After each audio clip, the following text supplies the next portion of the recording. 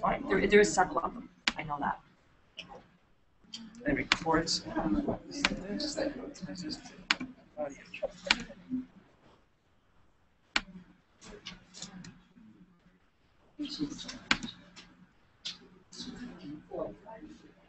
Or we can just use the one on my Droid.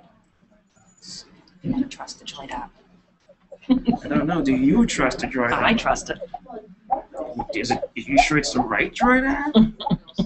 Stop it. Be nice. Be nice. You sure it's not a Trojan? Stop. Stop. It's not nice. Okay, so I'm getting back at all those people who beat me up on Google Plus for being an Apple. Can you do me a favor? Did you guys decide on who was going to go first? Yeah, Khurt is going first. Okay. Here's one that's free. I like free. Yeah. Okay. Is that good? Yeah. Because at the end we're going to do the applause meter. I needed it. I just need it. So we're live. It's going. We're live? Yep. Okay, can you, Janet's over there. Can you help her make sure it gets, she's using a Mac that she doesn't normally use. Can you go help Janet get close to it? Neither one of us are not. Oh. Okay, excellent. I'll do that right. How are you? I'm good, thank you. Good. Take notes and are we ready to start yet or not? Ready to start now? Not for a couple minutes. Oh, so I'll give you. Yeah. You guys want more light than this, so this is good. Perfect. Oh, yeah, the shades over.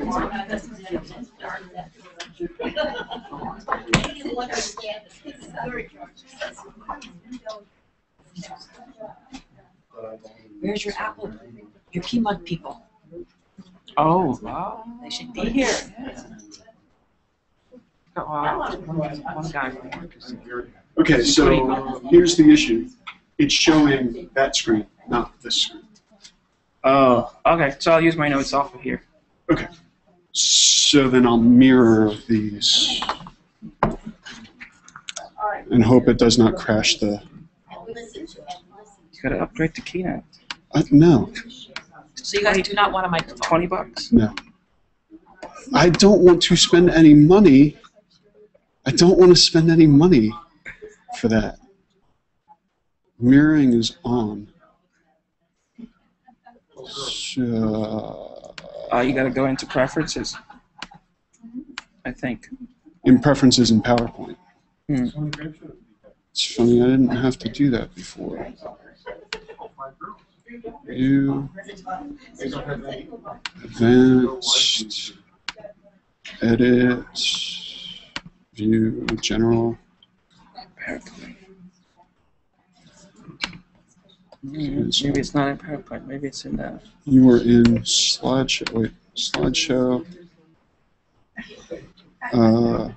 Did you go into presenter view? No, that's what we had before. No, before you went into Yeah, I presenter think that's view? what we had before. It was presenter view. Oh, that's it again. No, we don't want that. Swap displays? Swap displays? That's No, horrible. no, that's horrible. Yeah.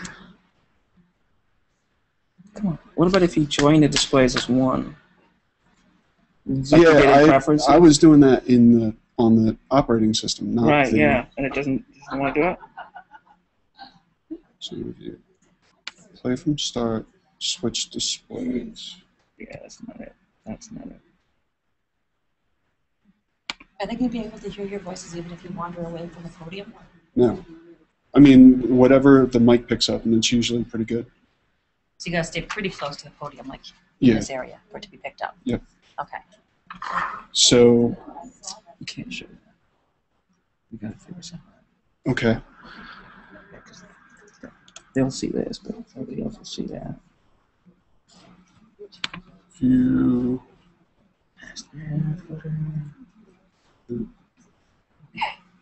Preferences. Can you turn off notes? Maybe it's got presenter notes or something like that. We're just working out the Show final notes. because we've had requests to live stream this, and we're going to go into a Google Hangout and broadcast live. So we're just Advanced. yes. It's live right now. is live right now. Hello, people at home, can you hear us? Yes! Yes, I can! Slideshow. Sit up show. We're going to put it, because we've been tweeting about it. Presented by an individual? Window. Trentonian Maybe that's it? Or kiosk, I don't know. Oh, yeah. Never really used this. I don't use the word. No, we've live streamed other events, but in a more traditional sense, in that we've had cameras set up and a live streaming service Why don't going. we try Let's go with those? that one, yeah. Yeah, you Sorry, have Is to. that me? That was Yeah. me. I one state on the live stream was working, and it is. It is working. Okay. That was the interference thing here. Yay. And they've got it. Got it.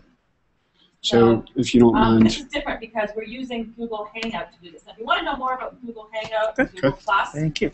tomorrow night we have Lynette Young here, who is cooking by the fireplace, and she's written a book on Google Plus, and which incorporates Google Hangout. So she's going to be here tomorrow night.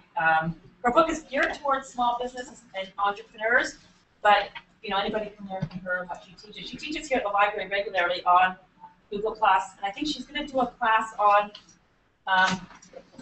Google Drive, which is their new cloud service, which is Their replacing old Google Docs. Docs is their new Google Drive. What's that? Their old Google Docs is their new Google Drive. Right, so if you used to use Google Docs, it's now called Google Drive, and it's got some different features on it.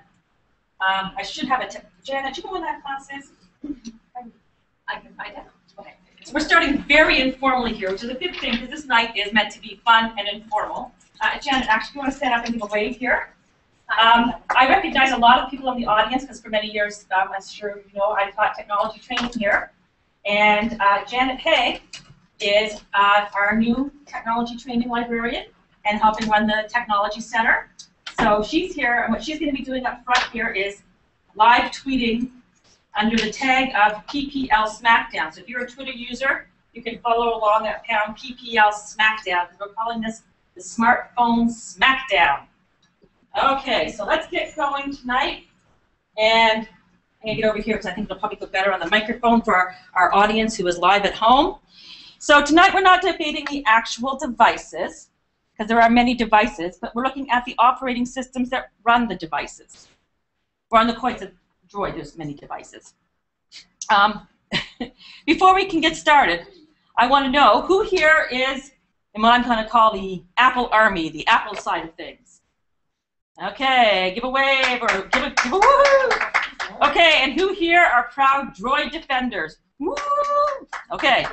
Whoops, I'm supposed to be neutral, I forgot. Okay. No, I'm neutral.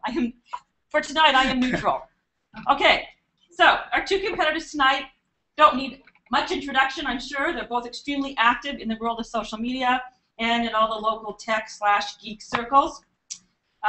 We were asked earlier today via social networks, and we want to make it very clear that neither contestant works for Apple or Google. Neither speaker will gain anything tonight in the way of material compensation. They are here as citizens to defend their system, and only bragging rights will be given once a winner is determined. So now it's time for the main event, and let me introduce you to our esteemed presenters and then give you the rules. Going first, they battled it out to see who would go first, and it is Khurt. So here to tell you about the merits and advantages of iOS. Oh, and we have smartphones going off. Sorry. How appropriate. And other mobile devices is Khurt Williams. Khurt is a senior advisor in information security compliance at Bristol-Myers Squibb. Uh-oh, we're getting interference, Catherine. Okay, so we should probably all turn our smartphones off for the smartphone debate. Khurt is a senior advisor in information security compliance at Bristol-Myers Squibb. He's also president of the Princeton Macintosh Users Group and an all-around Apple fanboy. That's true. This is it. On the other side of the debate, stand up over there and give a wave, Mr. LeMasney. We have John LeMasney here to sing the praises of Android. John is manager of educational technology training and outreach for the Educational Technology Center at Princeton University. He also teaches here at the library many evenings. You'll find him upstairs in our own tech center. And he's an advocate of open source in general and a self-described Droid fan. Absolutely true. Absolutely true. So for tonight, we flip the coin more or less to see who takes the podium first, and that will be Khurt. Each presenter has between 20 to 30 minutes to make their case. We will then take up to 6 questions from the audience. Note that I said questions, not comments. Just make a note of that. I'll take all the comments. We can take comments after we get the winner determined, but questions first. At the end of the formal part, we will use our applausometers on our various devices. I have one and Khurt has one, to decide a winner. In the event of a tie, well, I've been threatening them with the dance-off, Gangnam Style, but I'm told that this will be a hot mess, even if they do attempt it. So let's just hope we do not have a tie. Anyhow, it is on with the show, and Khurt, take it away. Thank you. Yes. How do I tell my husband at home how to live stream? Go to Facebook, it's on our page. Okay. So, I have a presentation set up where most of these devices that I have, my iPhone, my iPad, my Apple TV, which all run iOS, by the way. Oh, sorry. Most of my devices were set up tonight as part of the... Oh. Is that on? Yeah.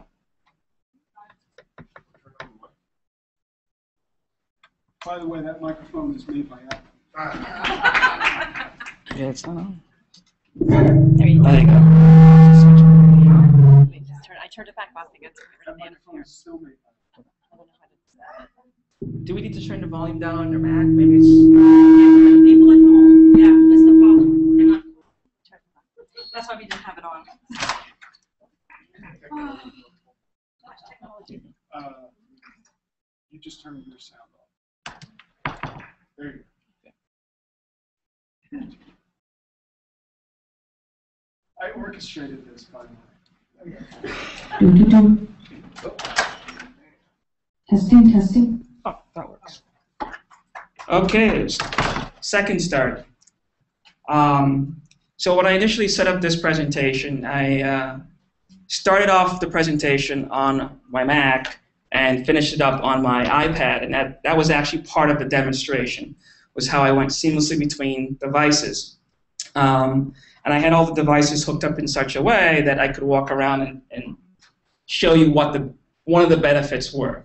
But you'll have to take my word for it in this case because we're doing it via Google+. So in order to do that, we have to capture the screen of the presentation.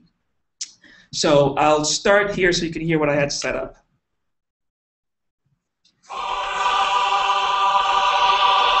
That was the original intro. Okay. So, hail to the victor, whoever wins tonight.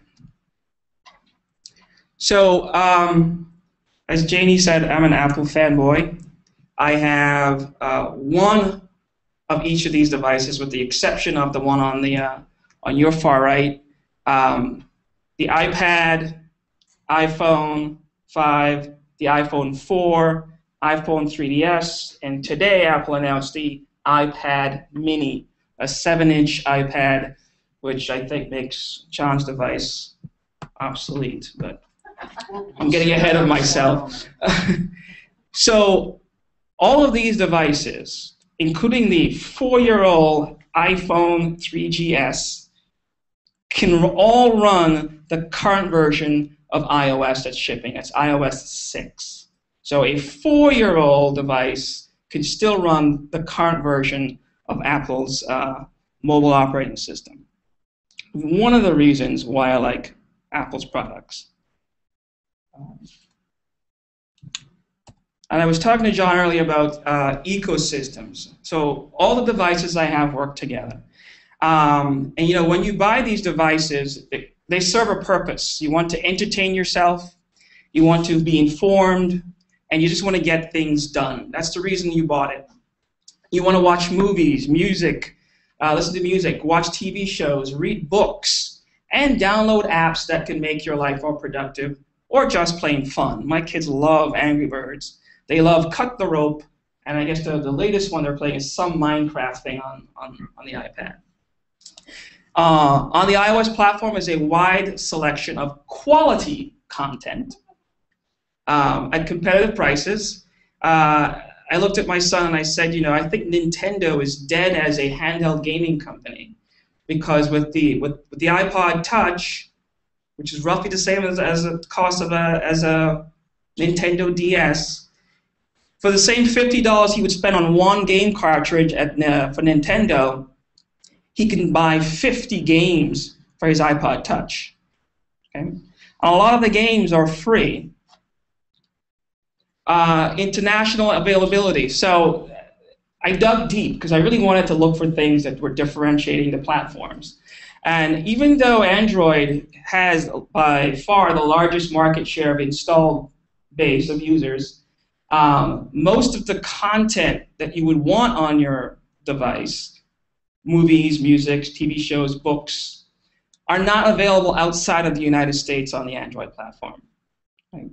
Google Play, which is the Google Play Store for buying that content, does not operate outside of the US, as opposed to iOS, which is available in, at last count, up to 73 countries. Okay? As I mentioned, interoperable across all devices, and Game Center, which I'll get to in just a moment. So the choice of what phone or tablet to buy is one of that often involves many considerations. Chief among these is the physical device itself and the operating system that it runs. But I think there's a third consideration: what services and entertainment ecosystems you'll be able to access. As I just mentioned, iOS by far has a lot of it. But the other thing is Game Center. So Game Center is something that was first brought to iOS devices as a way for users to hook together all their top scores and so forth between the games that they purchased. But then it morphed into something more. Anyone familiar with the Xbox and the PlayStation and how people play games across the internet? Well, Game Center brings that to these mobile devices as well. So my son could sit at home on his iPad and play with his friend, against his friend, in Somerset on his iPad. Okay. So it brings a social aspect to gaming. But what Apple did recently was that they, because of their ecosystem, they brought that very same Game Center to the Mac operating system, OS X Mountain Lion. So now on OS X, if there's a version of that game available for OS X, I could play it on my Mac against my son playing on his iPad. Okay. Even if he's somewhere else in the world, so long as he's got network access, I can play that game with him. So again, complete ecosystem for all the content you've just purchased. Apple also added something which I'm sure is available on the Android as well, which is something called AirPlay. So what AirPlay allows me to do is any video content on my iPad or my iPhone, I can send directly to my Mac's screen. Or, if I have an Apple TV device, and give me a second.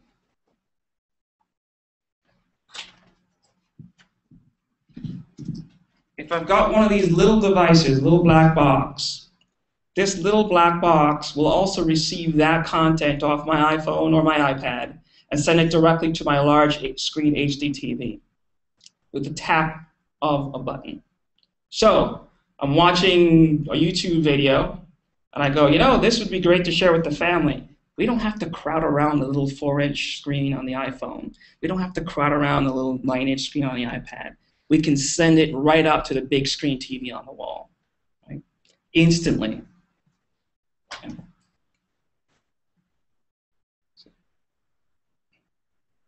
Okay. Sorry. So, how available is that content, as I mentioned? So, again, I dug deep, went all over the internet today, and I found out that in terms of percentage of world population who have access to the services I just mentioned, movies, music, TV shows, books, and apps, Amazon's doing fairly well, Microsoft is doing fairly well, and Apple's doing fairly well. Google, not so much, except when it comes to the app segment. There are a lot of app stores for Android. So there are app stores in Russia, there are app stores in China. If you feel safe downloading apps from those stores, go right ahead. I wouldn't. But they're available if you want to.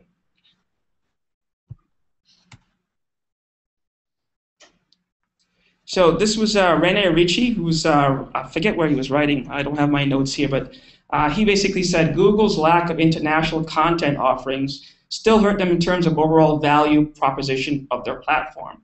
I think it's kind of telling that the #1 selling tablet for Android OS isn't even an Android OS device. It's an Android OS-based device. It's the Kindle Fire.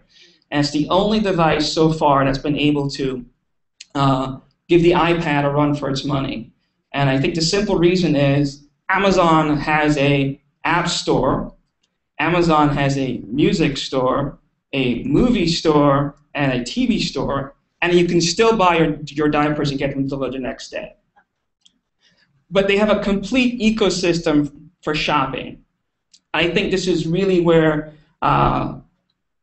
Google is missing, that it's not all about the hardware, it's not all about the geeky parts of things, it's really people just trying to live their lives and get stuff that they want. Okay. So as I mentioned, I started the presentation off on creating the presentation on my Mac, on my iMac at home, finished it up on my iPad, and was all set today to present off the iPad using my iPhone as a controller. But I can't show you that right now. But what enables me to do that, sorry about that, I guess it was a conversion error, is iCloud, which offers me the ability to set up my iPad or my iPhone as a, how should I put it, a PC-free device. When you buy a new iPad or a new iPhone, you can set it up completely with one swipe of your finger. You don't need to hook it up to a Mac or a Windows machine to configure it. You do it completely off the device. And they do that via iCloud. iCloud is Apple's cloud synchronization technology, which simply means that any mail that I receive on my iPhone, I could also read via my Mac or via my iPad. If I update a contact on my iPad, it's instantly updated on my iPhone. It's instantly updated on my Mac. I don't have to do anything. Since I have my iPhone, I've been taking a lot of more pictures with my phone than I do with my, my Nikon. Okay? And the reason for that is I shoot a photo here. It's instantly available on my iPad for viewing. It's instantly available on my Mac at home. I can call my wife and say, hey, go to the Mac, launch iPhoto, and boom, she just saw the picture I took. No more, I have to go home, hook up a cable, download it. Those days are gone. It's completely cable-free. My documents are all stored in the cloud. PhotoStream, which I just mentioned before. The iPad and the iPhone both have cameras. Any photo I take automatically goes to this thing called PhotoStream, which means that the last 1,000 photos I take are automatically backed up. I don't have to, if I lose a device, if I'm on vacation, snapping away on my phone, and I lose my phone or it gets stolen, no big deal. I come home, I get a new phone, I launch my iMac, I launch iPhoto, and boom, there are all the pictures from my PhotoStream. Okay, so never lose a document again. Find my iPhone, which is, to me, is more of a gimmick than actually a feature, but Find My iPhone basically enables you to, from your Mac or from an iPad, figure out where your iPhone is. I don't know, if you lose your phone around the house like I do sometimes, where did I put it? Well, I can just, go to my iPad and tell me where the iPhone is, make it beep, and I can run across the room and grab it. You don't have to waste your phone minutes calling your phone to find out where it is. Find My Friends, which is one of the creepier services. Or friendlier services. It's creepy. Find My Phone, My Friends. This works similar to Find My iPhone. Basically, if all your friends and family agree to it, you can add them to your phone list in such a way that you can tell where they are at any point. I guess it's opt-in version of Foursquare. I don't know. And so I sort of use it a lot of the times to find out, is my son using his iPad when he shouldn't be? I can kind of find out where it is. It's kind of creepy. I know, it's kind of, it is creepy. I have to admit. I really don't use it, but other than to when I suspect that he's not doing his homework when he should be. An iMessage, which was one of the most useful features to me when I got the iPhone. Up until then, we had regular phones, and every time I got a text message, I paid a little bit of money. Every time I sent a text message, I paid a little bit of money. With iMessage, what Apple did was that if you were an iPhone user sending a text message to another iPhone user, the messages are completely free. You're basically bypassing AT&T, T-Mobile, or whoever, Sprint, and Verizon completely. So my text message plan went to this because everybody in the family had iPhones. Because I told them to get iPhones. Well, they had no choice. This is Siri, and I really wish I could have demoed Siri, because Siri's I don't find it terribly useful, because I don't really like talking to machines. But it is a lot of fun to play with. I actually tried to ask her out on the date. She said no. But Siri's awesome. Any simple command, Siri, find me the nearest library. Boom, up she says. I found 5 libraries. Princeton McIntosh, the Princeton Public Library is the closest library to you. If you're on the iPhone, you say, Siri, call the nearest library. She'll find the nearest library and call the number for you. Siri, show me all the G-rated movies playing nearby. And she'll pop up and find all the list of movies and show them to you. You can say, Siri, buy me the movie ticket. She will find what movie it is, launch the Fandango app, and proceed to purchase the ticket for you. So, it's fun. I haven't really found a use for it in my day-to-day life, but a lot of people like it, my kids especially. And Siri speaks English, French, Spanish, Italian, German, French, and Korean, Mandarin, and Cantonese. Wow. Yeah. And so I get my notes up. Siri will also give you studio information. If you say, Siri, who was the guy who played Thor in the Avengers? She will pull up that information for you. Give me information on some famous actor. She'll pull that information up for you. Give me all the showtimes for all the theaters playing Avengers in the area, and she'll show that to you. And if the movie you requested is actually not in the theater, she will actually tell you that and say, hey, it's not in the theater, but it is available in iTunes for purchase. Yeah, Apple, I'm sure, likes that too. Next is the AirPlay, which I mentioned before. The feature where, I have content on my iPad, but I've decided that I'd rather watch it on my big screen TV. Easy to zap it over to the Apple TV. Now, I know we're supposed to be talking about iOS, right? So Apple TV runs iOS. Is that included here? Yeah. So Apple TV also runs iOS and is part of the Apple ecosystem. Think of it as an iPad or iPhone without the phone and without the screen. So you can stream any of the content that's available in your iTunes library. You can stream Netflix content, Hulu, MLB, what else? Football. And there's stuff being added every day. I mean, there's just tons of stuff they can do. I'm hoping that someday most of the content will be available for streaming so I can cut the cable cord. Because I actually did a spreadsheet analysis, this is what I do, of how much I spent on cable. And if I was to get every piece of my content via iTunes or Hulu or Netflix, I could still save $500 a year over my cable bill, even if I had to pay for all that content. And I actually just dropped my Netflix disc subscription. It was pointless.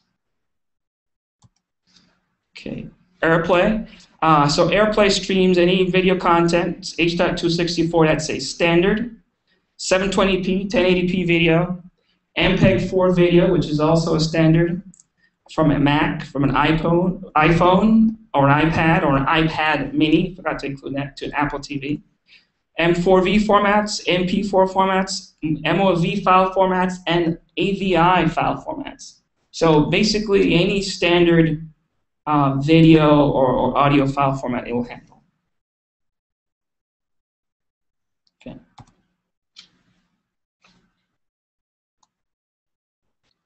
Okay, so here's the part of the presentation where I go totally negative. Sorry. So those are not all the positive features of iOS. Just that most of them require me to actually do demo. Since I'm not doing demo, I'm going to go to the other part of my presentation.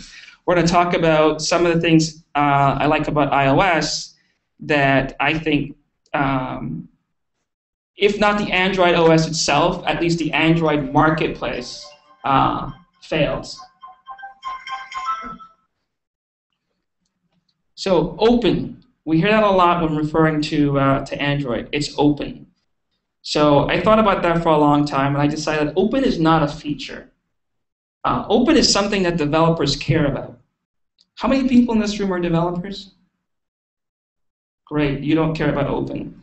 What you care about is, can I get the video content? Can I get the music I want? Can I get the apps I want to do something useful? For you, open means nothing. For developers, yes, it means a lot. But I'll get to that in a second. So I think it's kind of weird how Android uses bash iPhones for not being open. Because I haven't found one person able to explain to me why that's any sort of advantage, other than what I mentioned before, developers. Creates confusion for users, and it seems to be only an opportunity for Android geeks to spend a lot of time hacking the phone to be able to do what you want it to do, when an iPhone already does most of it out of the box anyway. So unless you're a developer, which you aren't, open, it doesn't matter. Then I started to look at the actual implementation of Android on Android-based phones. So Android Central is a lovely website. Love to hang out there sometimes. On Android Central, the most complaints I saw were from people trying to find out how to avoid the lockdown bootloaders from Samsung, HTC, LG, Sony, or a few others that have taken the open source Android operating system and locked it down on the phone, thereby nullifying the whole open argument, right? If you can't take the device, rip out the operating system, tweak it to your heart's content, and push it back the way you want it, then where are we? We're back to where we were. So these lockdown bootloaders prevent you from doing that. So every time I go on the Android Central looking for an argument, the first thing I do is say, how is that lockdown bootloader working for you? Boy, do I get some nasty responses. So the platform is defined by lockdown bootloaders in actual implementation and actual use. Having it in your hand means it's locked down and closed just like an iPhone. Okay? The vendors, the cell phone providers and the vendors, Samsung and others, they fill up the devices with what I call non-removable apps. They're just default. You can't remove them. You can't replace them. So it's no different than having the iPhone and you can't remove the Mail app or you can't remove Safari. So my point is, it's the same thing. Okay? So open, again, isn't a feature. Then, the delays in upgrades and patches. I work in information security. And whenever there is a security vulnerability in an Android device and we have to post out a notice, right? We never have a follow-up posting that says, here's the patch. Here's why. Apparently, Google is really good at patching the holes in their OS. However, Samsung, HTC, LG, whoever else you want to name, they're terrible at getting you those patches. Okay? So what happens is Google patches it. Samsung gets that piece of software and says, well, we need to test it on all of our devices. And they take as long as possible to do that. They may take 6 months to do that. They may take 9 months. Sometimes they never do it. I have a friend, I don't know if she's here in the audience today. I have a friend who has a, 6 months ago, I guess, was it ice cream sandwich with whatever the latest thing was from Android. It seems like there's a new Android update like every 8 months or so. There was an update, and she said, oh, really excited about it. She wanted to put it on her phone, so she went to the Samsung website. Now, her Galaxy S phone was 6 months old, right? 6 months old. She couldn't find the update. She waited, she waited, she waited, she waited. Months went by. I said, hey, did you ever get your phone upgraded? She's like, no, they never issued the upgrade. So she decided to go to her provider. I think in this case it was T-Mobile. You know what the guy at T-Mobile told her to do? Oh, you want ice cream sandwich? Buy a new phone. Buy a new phone. That appears to be the normal operating procedure for the Android handset makers.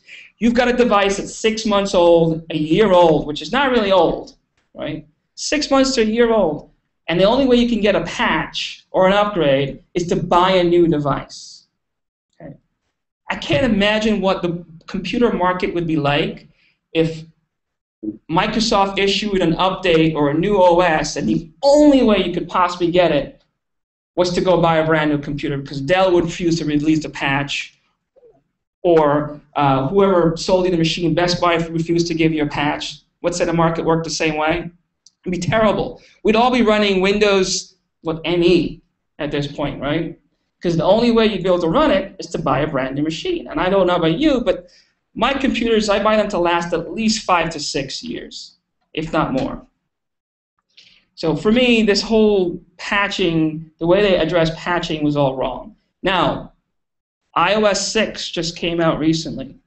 Every single iOS device, from the 3GS, the 4, the iPhone 4S, the iPad 2, the iPad 3, of course the iPad mini and the new iPad are new, all got availability of that upgrade the same day. In fact, I think I have some numbers here.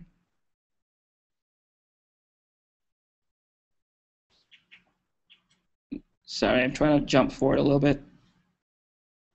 But basically, I have numbers that show that within the month that iOS 6 was released, 61% of all devices that could run it had upgraded to it.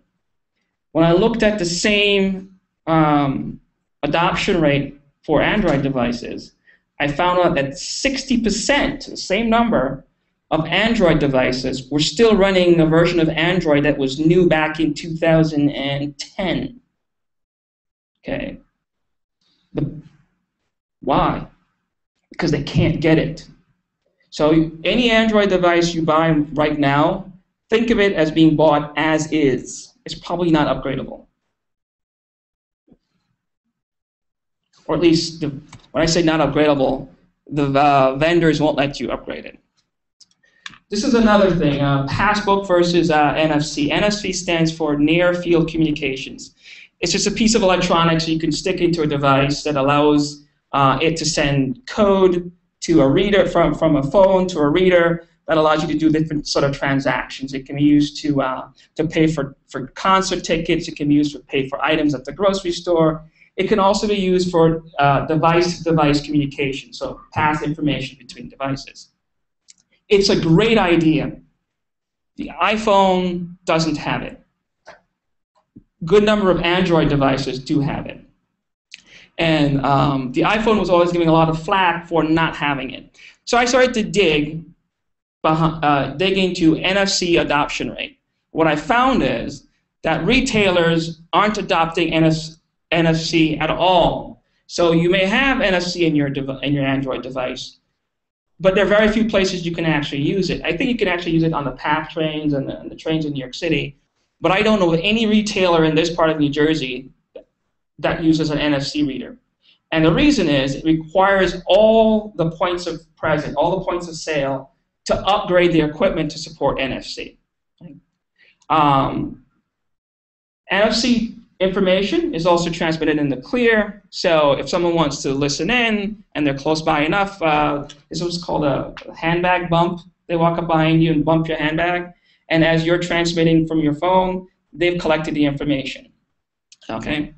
So there's a security issue with NFC that still needs to be addressed by the industry. However, Passbook, which is not a payment processing system, you cannot use it to pay for anything. What Passbook is a way that you can keep all those little cards that you get, the little CVS card and the Walmart card and the Walgreens card and the Starbucks card, the Fandango ticket, your plane ticket. Instead of walking around with all those pieces of paper or plastic, you can have those pulled into Passbook. And the reason why I think that's better than having NFC today is that Passbook works today without any infrastructure changes. All the developers need to do is add a few lines of code. In fact, you today can go home, go to a website, and create your own Passbook ticket for iPhone. It doesn't require a whole lot. So in the future, Apple will probably put NFC in once all the systems have been upgraded. But today, NFC as a feature, again, it's like open. It's a feature you really can't use, so it's not really a feature. Privacy. Okay, privacy.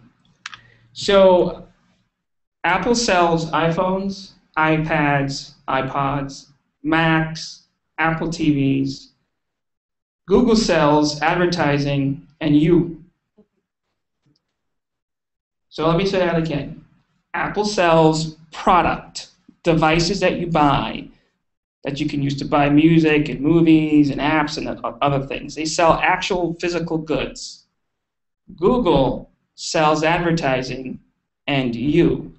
Those two things are actually linked. Google's entire business is based on advertising. The entire business. The reason why people love Google search is it delivers the right search item, but it also delivers ads on the other side of the page. Gmail, fantastic. I love it. It delivers ads on the other side of the page based on what's in my email. Google Plus is a giant social network designed to help advertisers collect more followers. So, the Android operating system. What is Google's incentive to develop an operating system? Do they make hardware products? Well, actually, they kind of do because they bought Motorola. No, they bought Motorola. It's Google Motorola, so that's Google. They make hardware. Well, only recently. But Google sells advertising. So, what do you think the Android operating system is actually designed to do? 5.1, okay. It's designed to generate more advertising traffic for Google. Developers like to get paid. So I did some digging. Android platform seems to attract people who like free because the operating system is open and it's free. But they like free as in freebie, not free as in free to do whatever I want with my operating system. So some market research shows that 2/3 of Android users have never bought apps. So if you're a developer, yeah, you want to be developing for iOS because they're willing to pay for quality apps. And you can look at the numbers at the bottom there, but percentage of apps paid in the Android market, 1.3% of the customers pay for apps versus 13.5% in the App Store. So here's a developer, John Lek Johansson, developer of Double Twist, a desktop and Windows app that allows you to synchronize your content to your Android device, similar to what you do in iTunes. And he said, Google's mismanagement of the Android market, noting that one should not need a PhD in computer science to use a smartphone, and that Google does far too little to curate the Android market. Top paid apps in iTunes, games, like Bad Piggies. Top paid apps in the Android market, a keyboard replacement, a root explorer file manager, you kind of see there's two different demographics for this product. Okay. Here's a breakdown of global stats on developers. Globally, 60% prefer to develop for iOS versus 40%, roughly 40% on Android. And it breaks down like that all across the world except for India, which has a 50-50 split. Security. I liken shopping in the iTunes and the App Store for Apple to shopping at the mall at Short Hills. You've got security, you've got a clean mall, you've got stores that you recognize, brands that you recognize, and if you have a problem, you can come back tomorrow and talk to the same shop owner. Shopping the Android marketplace is kind of like going to a bazaar. You don't know who you're buying from. You don't know if the product you're buying is actually what it's stated to be. And if you come back tomorrow, the guy's gone. So buyer beware. So the real problem with Android security isn't malware that requires a fool's active cooperation. The trouble is that Google still doesn't do anything enough to check the security risk of the applications that are going to the store. Anyone, for 25 bucks, you can become an Android developer, develop an app, and stick it in the store. That's it. That's all that's required. No background checks. No checks to see if Joe really is Joe. Nothing. So Android is sick. Sorry, the Android market is sick. And here's the adoption rate, again, showing that Gingerbread, which is a 2-year-old Android operating system, is still the dominant one. So if you're hoping to develop for the latest and greatest on Android, nope. We talked about the patching and upgrade problems. And then the permissions. So Android has this thing where the user is presented with a bunch of permissions, letting the user know what the app wants to do with the operating system. It's a great idea. I think it's a fantastic idea. The problem is Google doesn't check these permissions. So, for instance, this is Cut the Rope free. It's a game. So why does a game need access to SMS messages? Why does a game need access for full internet access and access to my storage card on my device? Right? Those are the questions you should ask yourself if a game starts to do that. So this is actually not the real Cut the Rope. This is a Trojan Cut the Rope. But here's a real app. This is the official Rovio app, but it requires the same exact permissions. So there's no way an naive Android user is going to know the difference between a piece of malware in the Android market and the actual software that they're looking for. And actually, that is it. Just to wrap up, I don't hate the Android OS. I hate the way Google manages the Android marketplace, and I hate the way that Samsung, LG, and HTC screw up a really good operating system. If you need to contact me to ask me more about security on the devices, you can reach me in any of those places. Thank you.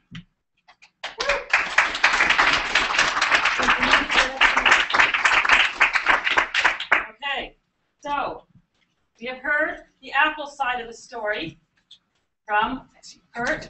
Our presenters are shaking hands for the audience at home. Great respect being shown here. Okay, now he's going to tear me apart. And now we let Mr. LeMasney take this stand to tell us about the awesomeness that is Android. Thank you, Janie. Thank you, Khurt. Thank you all for coming out tonight. Let me just make sure that our show is still going. It is indeed. Thank you, Google+. Question from home. Do either of you know the total number of apps per respective operating system? It's almost 1 billion on iOS. I don't know, less than 1 billion. Enough on both?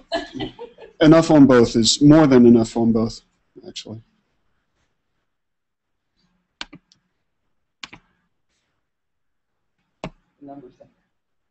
The numbers don't matter very much.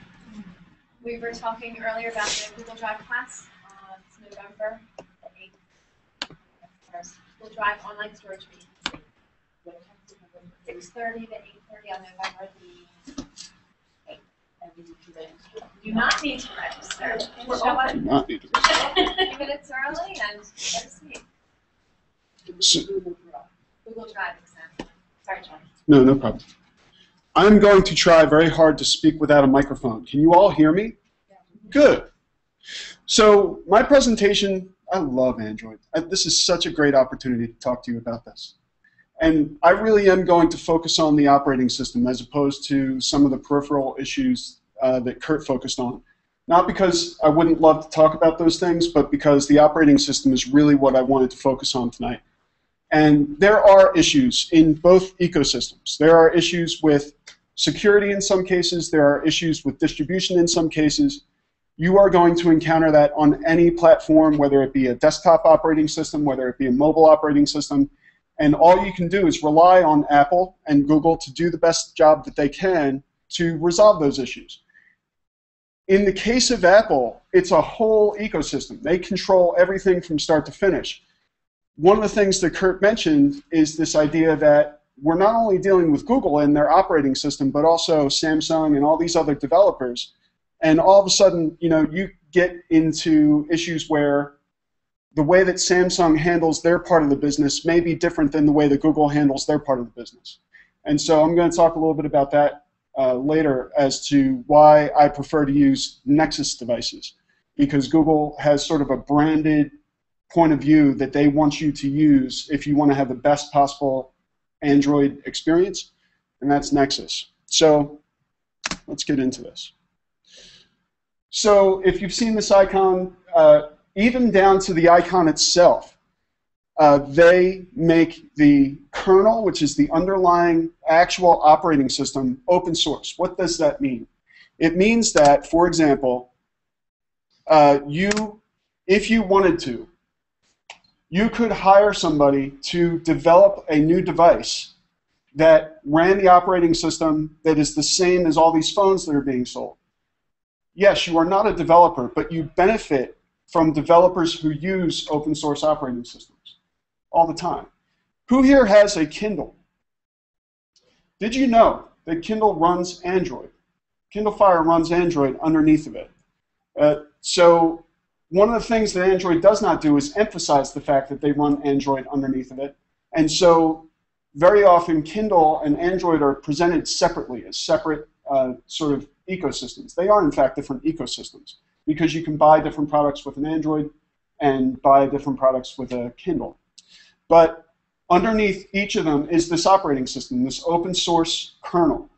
If Android had wanted to use iOS as the base of their operating system for the Kindle, they would have had to have gone to Apple, probably begged, paid a lot of money in order to license it, and would have had a different operating system underneath. Instead, they were able to very quickly get up to speed with a full-blown operating system because they just used Android, which was open source. They were able to develop it to their own needs. And there are many developers that do this. You don't need to be a developer in order to benefit from open source as a base. So one of the arguments that we hear very often between iOS as an ecosystem and Android as an ecosystem is this idea of fragmentation. Has anybody ever heard Android referred to as fragmented? No? Yes. So what does that mean? It means that you have many devices, you have many versions and flavors, you have iterations out there, and things are not standard. Right, they're not standard. And that messiness, if we're going to refer to it as fragmentation as opposed to choice, is, in my opinion, part of the beauty of Android. The fact that not every device is exactly the same, and there are many other possibilities for each of the devices. I happen to revel in that chaos. I really like the idea of choices as opposed to one solid, streamlined point of view. Because the minute that I want something outside of that streamlined point of view, I'm out of luck. I don't have the opportunity to do something different than what Apple, for example, wants me to do. Can you give an example? Sure. I will very specifically, actually, in a minute. So multiple form factors, published design guidelines, and ROM images. So multiple form factors means that Android devices come in lots of different pixel widths, in other words, bigger screens, smaller screens, tiny screens, sometimes no screen at all. And anybody who wants to develop these devices can go ahead and develop them. They don't have to get permission from Google in order to do it. Google does, however, publish guidelines to make the best possible outcome. So if a developer cares to, they can go to Google's published guidelines and say, what's the best practice here? What do you want us to present to customers? And so even though they can completely ignore those guidelines, the guidelines do exist, and Google does provide them in order to do that.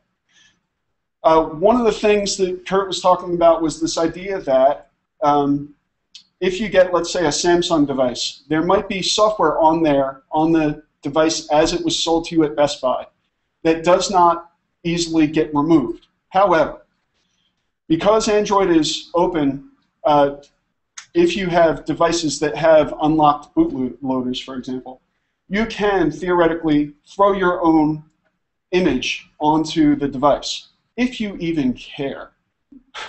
You don't necessarily need to see that icon just because a piece of software is present on the device. You can not show it on your desktop, on your home screen, for example. But if you care about having a truly controlled device, you can remove the operating system as it is on the device itself, and you can replace it with a customized image so that you can have control over the finest details of the way that that operating system works. It is a very geeky thing.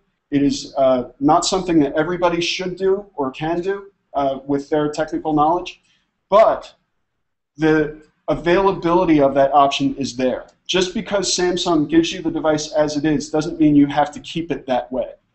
That is a little bit different in other ecosystems. One of the things that surprised me recently was in Apple's new devices, they are removing the 30-pin connector.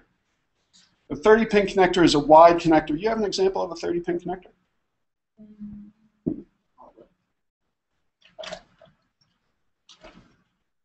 Thank you. This edge of this dongle is a 30-pin connector. This 30-pin connector worked with most every iPad up until recently. The iPad 5, no, the iPhone 5, 4, 5, switched connectors to use a connector called Lightning. And as a result, everybody who bought their docks, their alarm clocks, all that stuff that supported this particular device, that part of the reason that they went into that ecosystem was because the 30-pin connector went from device to device to device to device. Now has to go get either an adapter for between $30 and $40 for each of the devices, each of the connectors or docks or any of those things, if they want to continue to use their previous device or their new device. Yeah, their new device. If they want to use their new device with their old stuff, they have to get some sort of an adapter. They may also have to get adapter wires. This seemed very un-Apple-like to me. And maybe. But what I had seen previously was that part of the beauty of that ecosystem was from device to device to device, there was continuity. And this breaks continuity. And they may do this again 5 versions down the road, and so you may have to... 10 years from now, that's how old a dock can do. It's roughly 10 years old. Unless you bought it last year. So this idea is one of these things that people tend to argue against Android for. This idea that from device to device, even within a particular carrier or a particular provider of the hardware, may not be the same from device to device. But even on the alternative, it's not necessarily going to be the same yet. Let's talk a little bit about censorship. When you... Is there a question? No? You're good? Editorial comment. Editorial comment. Do you care to share? Yeah, yeah. I was told by Jamie we weren't supposed to editorialize. I'm interested. Okay, if the presenter allows, that's fine. Sure. If Apple had not gone to a Lightning connector, the critics of Apple would jump up and down and froth at the mouth saying, oh, they're not adapting to new technology. They're using this 10-year-old technology. Is anybody else using Lightning? So they will. And within 6 months, the Chinese will make something for 75 cents. Or the Americans. Yeah. So the $39 is like 30 minutes. Yeah. I had to comment. I appreciate it. I appreciate it. I just like to know what's going on. So one of the things that's nice about the Google way of offering this operating system, this platform, is that they don't make any overarching demands. They don't say you can't do this. You can't do whatever it is that you want to do with our operating system. They would prefer that you don't offend anybody or represent, let's say hate groups or whatever, but they can't stop you from doing it. The licensing allows you to do whatever it is that you want with the operating system. Malware, if it is discovered as malware, and there are many people looking at the code that goes into the Play Store, is not allowed. They don't distribute malware knowingly. Nobody does. If there is malware found in the iTunes Store, it would be removed. If Google does not approve ideologically of whatever it is that you're doing, they do not necessarily remove it from their store. And I'll show you an example. So this is a quote from a blog called Make Use Of. It says, when you buy an iPhone, you're allowing Apple to censor content on your phone. They took out a app called Phone Story, which was critical of labor practices in making iPhones, which of course was a recent story. And the reason that they pulled it was because it depicted violence or abuse of children, which is true, but it was in critique of the idea of abusing children. It was not proactively promoting the abuse of children. So some people would argue that the reason that it was removed was because Apple didn't like the commentary that was being made about them. And when something gets removed because the provider doesn't like it, that's censorship. Yeah. If it's political, such as a throw shoes at Bush app, a breast jiggler, a naughty entry from the South Park guys, are some of the things that have been removed from Apple. And they don't necessarily explain in detail why they remove them. They don't have to. They just remove them. They might say that they pulled it because it was offensive. But who was it offensive to? And who was it maybe not offensive to? Am I saying that I want these apps on my phone? No. But I'm saying that the idea that I should have the right to put them on my phone should be allowed.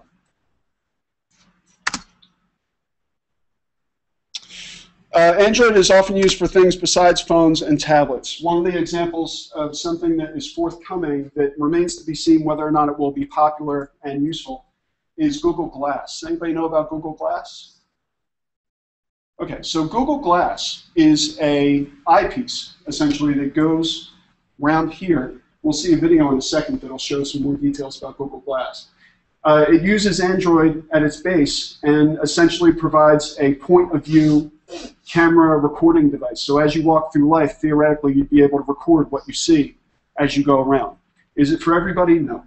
Is it a really interesting experiment that may surprise us with the ways that it will affect the way that we live? Maybe. Set-top boxes like Google TV. Apple TV is something that Khurt talked about a bit, and Google has a television addendum as well, something where you can search for shows on the network that you're on. If you're on Verizon, Fios, for example, you can connect it to your Fios set-top box and use the power of Google in order to look through your various available shows and make sure that you're recording them as you wish. Laptops and desktops. You can use Android as a desktop operating system, and Google also is doing some interesting things with Chrome, where they have, for example, Chromebooks, where you have a laptop, looks just like any other laptop. You open it up, and all it does is run Chrome, which may sound silly at first, but as time moves on and we rely more and more on cloud-based services and less on local desktop-based services, Chromebook makes sense. Android would be like me having all of the apps that I have on my phone available on a desktop. It would be a very powerful, potentially, operating system. USB keys. I'm going to show you in a second an example of Android on a USB key. And again, this is all done not necessarily with Google's approval. They do like to approve and back things that are interesting and worthy, but it does not matter. If somebody wants to use Android to run an operating system on something that Google doesn't like, they can. Yes? Just a quick point. You mentioned Chrome. This is iOS and Android. Yeah. Chrome is not running Android. You are exactly correct. Yep. But it is an operating system. We are talking about operating system. There is some relation there. Not that we necessarily stayed on just on operating systems. No. Up That's until where this it's point. How is it run? Chrome runs on Linux as an operating system, which is a different kernel, which we're not going to go into great detail about. Yeah. It would be interesting, though, to see if they could use Android underneath of it. Anyway, FXI Technologies has a USB stick that runs Android, and you can plug it into a screen that recognizes operating systems on a USB key and can run off of them. There are even some televisions where you can plug in a USB key and it will recognize and allow an operating system to run. You can see some specs here, but this is just to say that Android is not just about phones, not just about tablets, but sometimes about screens.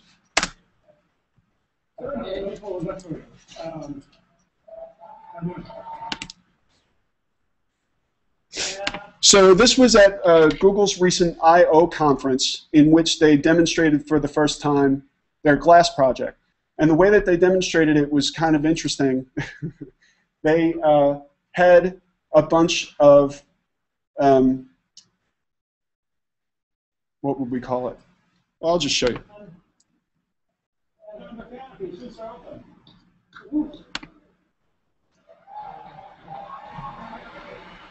So this is sort of meta. This screen here is somebody's Google Glass that's recording what's going on in front of them.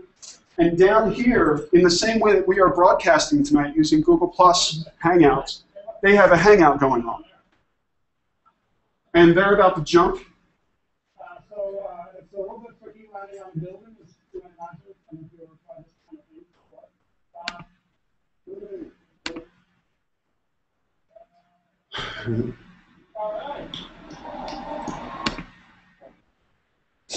So anyway, they jumped.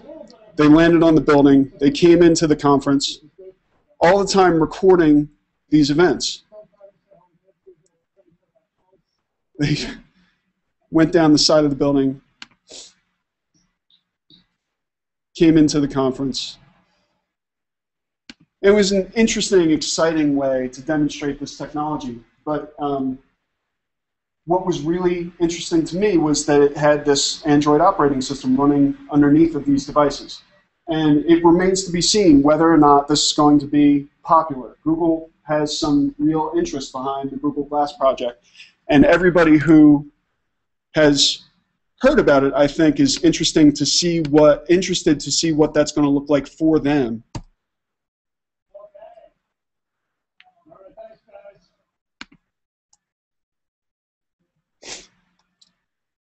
So one of the things that I find particularly interesting about Android as an operating system is that it can be changed. In the product as it is sold to you, you can throw applications on top of the operating system where you can change the look and feel. And one of the examples is actually something that came up in Khurt's search results for the most popular apps. There is an application called, I know because I have it on my phone, or my tablet here.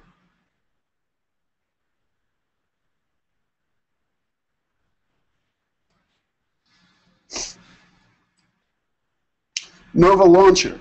So Nova Launcher is an example of a skin that goes on top of the operating system in order for the look and feel to be changed however I wish for it to be changed. Another thing that's really common on Android phones is the ability to add widgets. Widgets are still not present on iPhone or iPads, yes? Khurt? Sure. Widgets? For the iPad? For any iOS device. No. Right. So if I want to flip through my screens, I just want to make sure, because they just had a bunch of announcements today. Never. Yeah, never. He said that a lot, didn't he? Jobs. Jobs, yes. Never. So if I want to get a quick view of what the weather is, for example, I can put a widget on my screen that just shows me what the weather is, and I can affect the size of it in relationship to other things on my screen. And that kind of flexibility, to me, is really valued. But to the iPhone ecosystem, that's not part of the look and feel idea, right? It violates the idea of consistency. Right. It violates the idea of consistency. And consistency is key for iOS. Consistency is key for iOS, except for the 30-pin connector. That's consistent. I guess. So you choosing the look and feel is kind of important. Multiple stores of applications and great native apps. So with the advent of the Kindle Fire, one of the things that happened before the Kindle Fire was launched was that they made an app store. And a lot of people said, wait a second, why is there going to be another app store? I already have an app store for Google. This is forking and making me have to make extra choices. But in fact, there are some things that are on the Android App Store that are different than what are on the Google Play Store. And so, as far as I'm concerned, I get the best of both worlds. And there are other app stores that are less popular. I think Dell had an app store for some time. Did they not? I thought they did. Amazon has an app store, Google has an app store, and if you wanted to have an app store, theoretically you could. And they did it, though, in order to support their Android-based device. But the thing that's really great is, even though I do not have a Kindle, I get the benefit of adding the Amazon App Store and seeing whatever is available in that store. To go further, even if there is an app that I want that is not on either store, as long as a developer makes it available in the form of an APK file, and they put it on their site, and if I trust them, which I should not, but if I want to, I can go and install an app outside of either one of these stores or any other store. If a developer just wants to go outside of the process of having a store at all, and they just want to make their app available on their website, they can. I can download it, I can install it, and that kind of thing does not happen, again, probably because of consistency and security, according to Apple. Corporate America doesn't like the Android. I'm not corporate America, though. I'm just telling you. You're not corporate America, are you?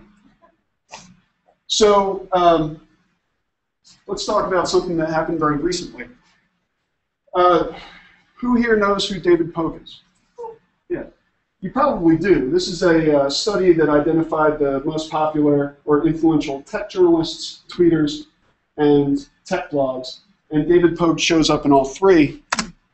Here's what he had to say about the recent initial release of the Apple Maps app.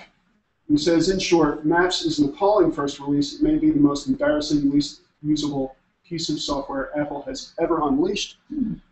I have not seen it, but I usually trust what David Pogue has to say. He usually is very, very supportive of Apple. So it's really especially surprising to hear him say something so degrading about something that they did. And it was a bit of a misstep. No, well, he's comparing Apple Maps 1.0 Yep. to Google Maps 9.0, which should be comparing Apple Maps 1.0 to Google Maps 1.0, Yep. which had exactly the same problem. Possibly. Possibly. Same problems. People were driving off the bridges. Well, Tim Cook, who's the CEO of Apple, apologized for it too. So, yeah. It's this kind of thing that makes me very happy to have a Google Maps app on my phone. And I've had it since the first version of Android. I was an early adopter of Android, and they had navigation on that first phone. And I was really, really excited to put down my TomTom device and pick up my phone, have all the functionality of my phone plus navigation. And I feel kind of bad for Apple right now because of this particular issue. They will solve it. They'll have a fantastic app probably in I don't know, some time. 5 years. 5 years. But in the meantime, I'm really glad that I have Apple or Google Navigation on my phone. Rooting is not only expected on Android, but encouraged. And does anybody here have a rooted phone? I will. So rooting is having full and complete control over your device.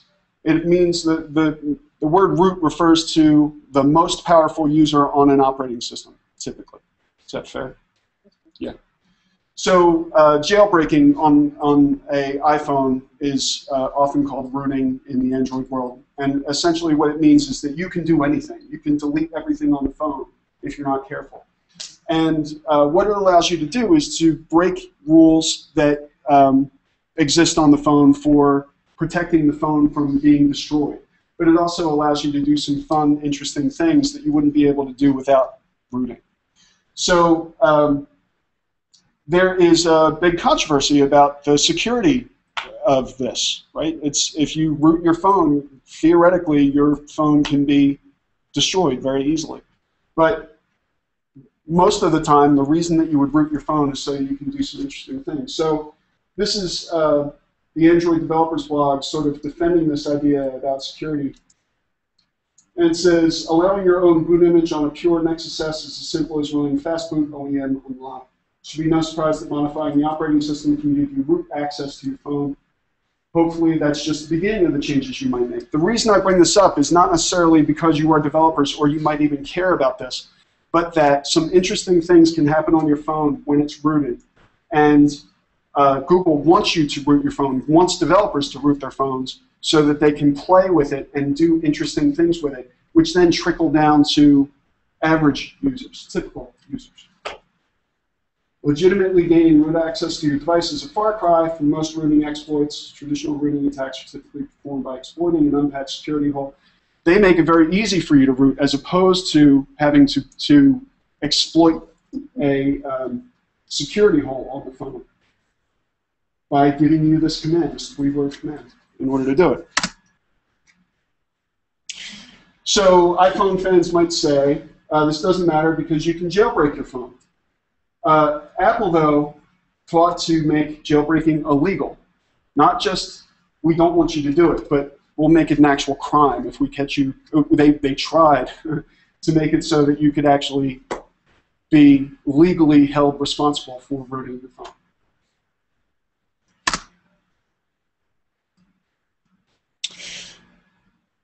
So in response to the idea that Samsung messes up the Android experience, I would say, well, if you're concerned about that, maybe you should look at the devices that Google actually puts their name and brand on. There are a couple levels. You can have an Android device that has no association with Google other than the fact that it has Android on it.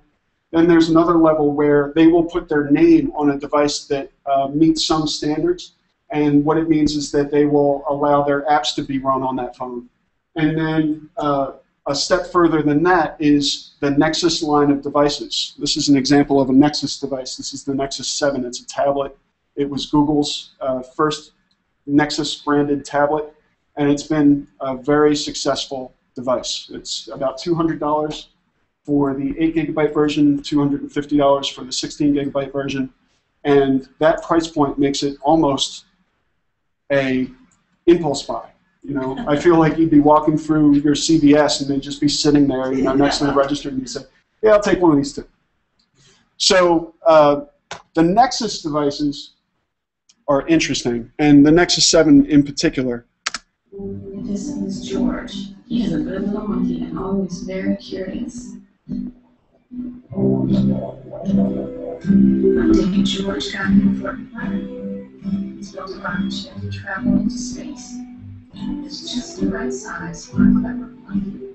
Do you know space, George? You will have to be very brave. Hi, Grandma. Oh, hi, little monkey. There. Thank you very much. And look on and we're off to launching space.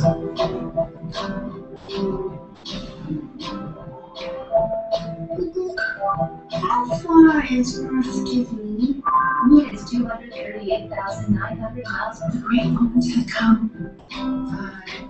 5, 4, 3, 2, 1.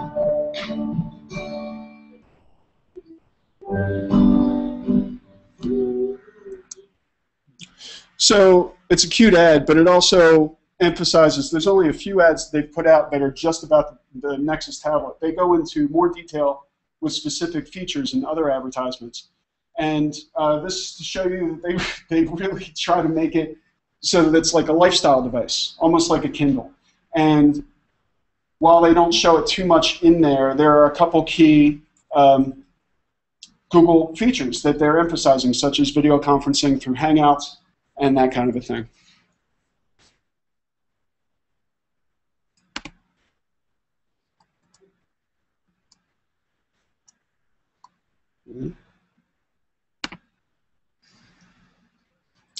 So speaking of Hangouts, I just want to show. This is setting lets you video chat with up to 1 friends with Google Plus Hangouts. Starting a Hangout is easy. Open the Google Plus app in your Google folder or all apps menu. If you need Google Plus, type Google Now. Google Now gives you just the right information at just the right time. Swipe up from the bottom of your tablet or touch the Google search. Not even necessarily to show you the feature, but just to show you the way that Google is trying to sell these ideas. And you can, I'll make this presentation available. You can watch these videos if you want. But it's not the most important thing. Yeah. Okay. So they are really trying to inform the audience about what they can get out of this experience, because I think there are a lot of things that people believe that they don't necessarily know to be true. And so by doing these demonstrations in their ads, which is, I think, a good technique, they give some insight into what you can expect with these devices. This is not a Google ad. This is a longer advertisement for an app on the device. But again, we're not emphasizing anything but operating system. We did get some news today from Apple about their newly available mini device. But before that, we had the iPhone 5. The common belief by most people who are familiar with Android would say that the best competitor for the iPhone 5 in the Android world is the Samsung Galaxy S3. Does anybody have an S3? How do you like it? Yeah, it's a beautiful device. I'm getting one for Christmas. I wish I was getting one for Christmas. I have an older Android device for a phone, but because it's a Nexus device, it has the latest, greatest operating system. I don't have to run into those problems that other carriers and developers sometimes. Okay. But with my Nexus, I usually get the latest, greatest operating system upgrades. And that's part of the reason why I choose Nexus devices as opposed to other devices. So this is not to say who wins, who loses, because quite honestly, the iPhone 5 is hard to beat from a specification standpoint. But I do want to show you that probably for a lot less money, you get a similar experience from a specification standpoint. You know, they're not wildly different numbers. What's the difference in price? Difference in price is probably not listed, probably because it varies according to the developer. How much does an iPhone 5 cost? With a contract? Yeah, with a contract. The contract in iPhone 5 is $200 for a 16-gig device. Yeah. It probably would be similar for a Samsung Galaxy S3. Similar, yeah. If you buy outside a contract, I bought this device outside a contract, and it cost me $600 because I don't have a contract. I have unlimited text number, you know, all that stuff with T-Mobile. And so if I wanted to, though, if I was making the same choice today, I would go and get the Nexus that Google sells on its website for $200, even though there's no contract. It would be not as nice as a Samsung Galaxy 3, but it would not be bad. And here is a very hot set of numbers. These are specifications for the brand new, newly released iPad mini. You can see those prices at the top are fresh off of the announcements today. Those numbers are correct, yes? Oh, I have many. Yeah. Yeah, those are correct. Yeah. So anybody who is familiar with Apple would expect that there would be more of a cost associated with it because there is usually an equation of higher cost or higher price, higher quality. But I would suggest that there are similar qualities going on. And one thing that is not listed on here is a newly planned device that is closer to the previous iPad. It is a 10-inch Nexus device that's probably going to be a hit at Christmas. So there's a link here for 50 reasons why you would choose an S3 over an iPhone 5, but I'm not going to go into that because I have a 5-minute mark. Thank you very much for your time.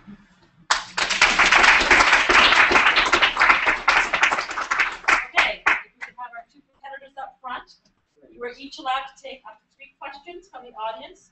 So we'll start. Any questions for Khurt first? Any who want to ask Khurt a question on his presentation? Question for either one. A question for either one? Go. Okay. I'm one of the users who does not like to pay for apps. And if I were upgrading from my Android phone to an iPhone, are there free apps that aren't games? I don't play games, but if I wanted a metronome or something like that, are they free where they are in Android? So you can get free apps. Yeah. I'm sorry. So Janie came to me beforehand. She said, "Do you have an applausometer?" I said, "No, we don't." So I said, "Let me go look." So I downloaded one. That was free. So yeah, there are tons. You have 600,000 apps to choose from. I think you can find lots of free ones in there. And the games that my kids play are mostly free. Right. So the question is... Yeah, I know, but I don't buy free apps because... I'm sorry, I don't usually buy free apps because I use them for work and whatnot, so I end up having to pay for the feature set I need. But there are tons of apps, free email apps, there are free... browser apps, there are a few free video capture apps, lots of free photography apps. Yeah, there are lots of free apps. They're usually ad-supported, though. And usually what happens, too... Yeah. Thanks. Usually what happens, too, is that you might hear the argument, for example, this is one of the things that sold me, was how much money do you spend on... Maybe you don't drink coffee either, but I drink a lot of coffee. And so I end up spending... I have like a budget for coffee. If I compared the budget for coffee comparative to the budget that I was spending on apps, it would be 100 to 0, right, in percentage. So once I started to think about that and think about how much more I use applications on my phone and want to support those ideas, all of a sudden my mind switched and I said, it's okay to spend $1 on an app. It's okay to spend $5 on an app if it's a really good app. If there's value for it, all of a sudden it makes sense. And I definitely want to support developers because I want them to continue to be able to make great ways to use my phone or my tablet. But there are plenty of free applications available on both platforms, yeah, definitely. Yeah. And there's plenty of paid applications available on the... oh yeah, it's not all free. It's not all free in the Android market. Right. And there's often a free version and a paid version. And you can usually get rid of the ads and everything else when you go paid. And I'm one of probably the few people on Android who does pay sometimes for my apps. Oh, I pay all the time. I mean, once I made this argument to myself of I'm spending money on lots of little things with incidentals, why wouldn't I? When I drink a cup of coffee, it doesn't help me to do my work better necessarily, whereas an app does. Or an app can, or it doesn't give me the joy that a game does. It doesn't necessarily, you know. So all of a sudden, me spending $1 or $2 or something makes more sense. It's very easy to spend at 99 cents. That's it. Okay. Any other questions? Yes. Up front. What have you heard, or what have you read about Microsoft's Surface tablet? What are your thoughts on that? I'll go over here. Okay, the question is about the Microsoft Surface. Microsoft Surface. Lots of IT folks in large corporations will drool over it. The rest of us will ignore it. I try not to use Microsoft products. I've heard a lot So about it's it. business friendly, but not. It doesn't necessarily mean. I mean, they want it to be just as fun as these other devices, but I personally feel like they're a bit of a latecomer, and that's I think typical for Microsoft to come in and say, how are we going to? That's my personal belief. Other people feel differently. Some people love Microsoft. I have a phrase for this. They're caught between open, right, and something that has everything that Microsoft should have been 5 years ago, right? So they're coming late to the party, but now they're caught between their number one top competitor in the market and something that's the number one top competitor in the open market. There's nothing in between. There's no room left. And what's interesting too is, I mean, 10 years ago, Microsoft had tablets. Here, just stand right here. Hi, folks at home. So they can have, they have been in the tablet market for a long time, but they did it sort of ahead of the curve. And then Apple came along, made a mint on the iPad, and everybody else said, oh, we should do that too. The Nexus was a latecomer to the market as well, not nearly as late as the Surface, but yeah. I think we can compare that to Microsoft entering with Bing when it did as a search engine. Correct. Right. And they're still struggling with that one. They are. But who uses Bing? Anybody here uses Bing? Anybody use Bing? Yeah. Yes. Not unless I have to. As a matter of fact, I don't use Foursquare anymore because it uses Bing Maps when it passes I through didn't like either. Facebook. Yeah, it's horrible. Okay, is there any other questions? Yes, third row. Just one simple one.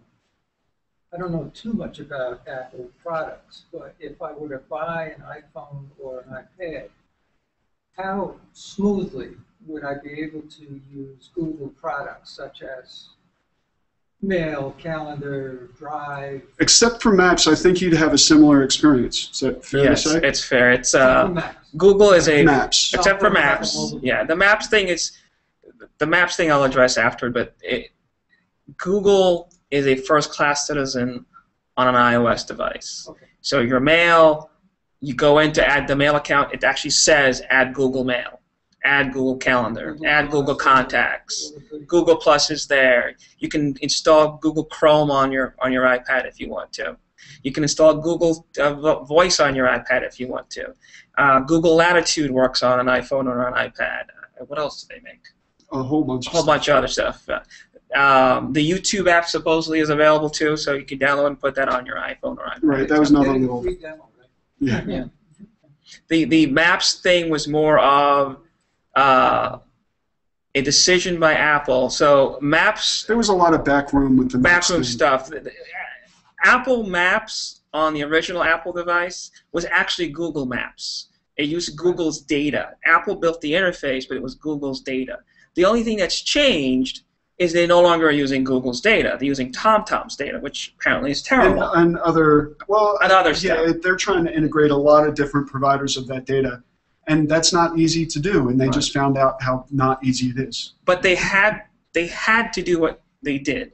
The fact is that Google Maps, the way that Google had worked it out with Apple, the deal to develop the original maps on iOS, was that since Google didn't have any mapping, Apple didn't have any mapping, Google was the only thing in town, they had a deal where Apple paid them for the data and also provided additional bits of information about how you were using the device, information that would be of interest to a marketing and advertising company like Google.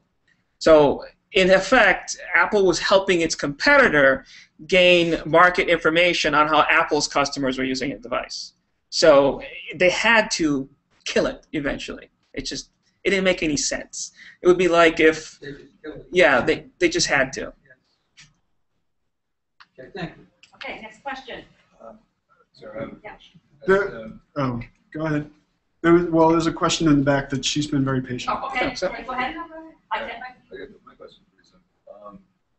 You know, as a basic user of the device, right? One of the things I love about an Apple device is I go to a website, I want to print it, I hit print, and I can find my Wi-Fi printer.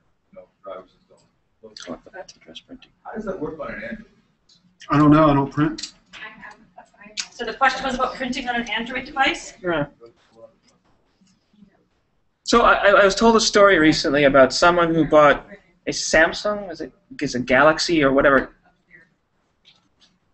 Someone who bought a Samsung recently, and they also had a Samsung printer, and when they attempted to print from their Samsung Galaxy device to the Samsung printer, it failed. But the iPad was able to print to it flawlessly. So that's the question is, do these Android devices support printing natively? What printers do they support? Blah, blah, blah, that stuff. I don't know. I don't know anyone who prints from a... I've never printed. Yeah, I've never I print from my iPad all the time to my printers at home, so... I actually don't, I mean, just as a ecological personal measure, I don't print paper unless I absolutely have to. Can you print a PDF?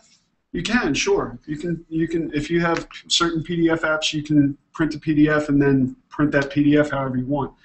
Printing directly is another issue. I just don't have a need for it. But there is a Google project that was supporting the idea that you could use printing over Wi-Fi, and I never really looked into it because printing is not my thing. Do you know the project I'm talking about? Okay. Yeah, I just don't know that much about it. Two more questions. Do you have a question? Yeah. Well, being an Android user, I've never been an Apple user. And there's nothing really to ever convince me to Apple. I think it's the same case, you know, vice versa. It just seems to become two separate worlds when I'm talking to somebody. Oh, I'm iPhone team, I'm Android team. I don't care really what you do, if that's what you like, that's great. It just sometimes feels like the Apple community tries to bash. You know, Oh, it's completely opposite. No. Okay, so let me tell you this. You go to Google Plus and hang out as an Apple person for more than one day, and tell me if you don't get a death threat by the end of the day. Because I'll show it to you. I'll print out my Google Stream. Yeah.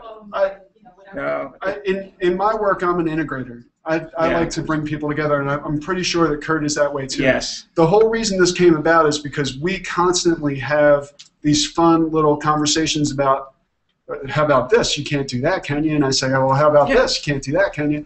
And I actually met Khurt in a Linux users group, which is an open source community. And we have a lot more in common than we ever do separate. And this is more fun than anything for us. I think we both think it's kind of funny when people get into these fanboy wars. This is my MacBook Pro. I use Apple products without any issue. I also use Windows products if I have to. And I try to use a little bit of everything because that makes me a better technologist. I try to help people who are on different operating systems to do whatever it is they need to do because it's in my best interest to be able to help people no matter what platform they're on. Absolutely. And I'm just going to jump in here and to say, from the library standpoint, when we planned this program, originally it was going to be come learn about smartphones and just kind of a straight presentation. And putting it in this format of a Smackdown and a competition was just a way to kind of give serious information in a fun format. And yes, John and Khurt are friends in real life. We all know that each system has its own merits. So what we're really just trying to do is impart information about each system so that everybody can make their own informed choice. And instead of just making it a straight-on presentation, which is kind of boring, we tried to liven it up a little bit and be innovative. So that's what tonight is. I mean, at the end of the night, these two guys are going to go and sit down and have a cup of coffee together and chat away about how much they don't like Microsoft. We both agree on that. That's exactly right. Someone has tweeted something that they finally agree on. So anyhow. Yeah, yes. we don't. Neither one of us like Microsoft. Okay, so I think Adnan has the last question of the night before we determine if we have a winner or if we're going to declare it a tie. No, you shouldn't buy the Microsoft Surface. Okay, Adnan. Well, I wanted to just actually mention about the printing because I've gone through Apple devices and now this Android device. So there's pluses and minuses on both. But I think neither one platform is good, is perfect when it comes to printing, because with the Apple device, you got to get the Apple ready printer. Yes. And with the Android devices, you have to download an app if you have an HP printer or a different type of printer. And I just, in my opinion, when you're trying to figure out which device to get, nothing beats actually being in the store and playing with it over several days, going back and forth before you make a decision. And actually, the Google Nexus, for such a small amount of money down compared to the iPad product, it's finally a device where I actually see something that I can give to my son's grandparents, and they wouldn't have to be too locally confused. They wouldn't need the theoretical PhD in order to use it. Yeah. It's cloud print. Cloud print, thank you. Okay, so we have heard from Khurt about Apple, iOS, and we have heard from John LeMasney about the Android system. And now it's time for our audience to decide which presenter made their case better for their operating system. Now, this is not about whether you prefer Apple or whether you prefer Android. It's about the case made tonight for the merits and the drawbacks of each system over the other. Now, Kurt's bringing up his applausometer on his device here. I have mine. My free.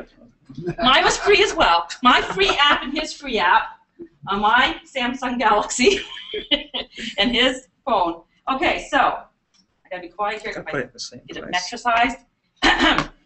Kurt, step out to the middle here. If you please give your applause for Kurt.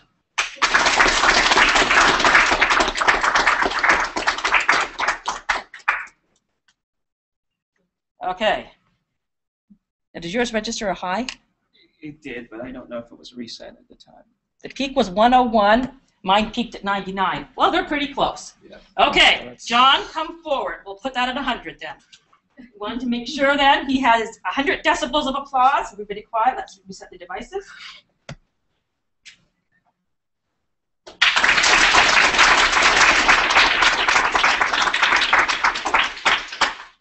Yeah, he beat me. What did you come in at? I don't know. Oh, it didn't It reset. didn't reset yet. No, it did. 98. Mine came in at 94. Okay. So Kurt wins. No. No. I thought you won. You were Yeah. 100. Okay. Oh, Yep. Mine. there you go. Oh, My three decibels of it didn't applause reset. here. It's a close debate tonight. Obviously, both systems have a lot going for them. The idea is to help make you a more informed consumer when you go out to purchase your smartphone, that you know the pluses and the minuses to each system. And what we'll do now is we will go out of the hangout here. Thank you for tuning in from home. And both Kurt and John are willing to stay and talk geek with you until the library closes at 9.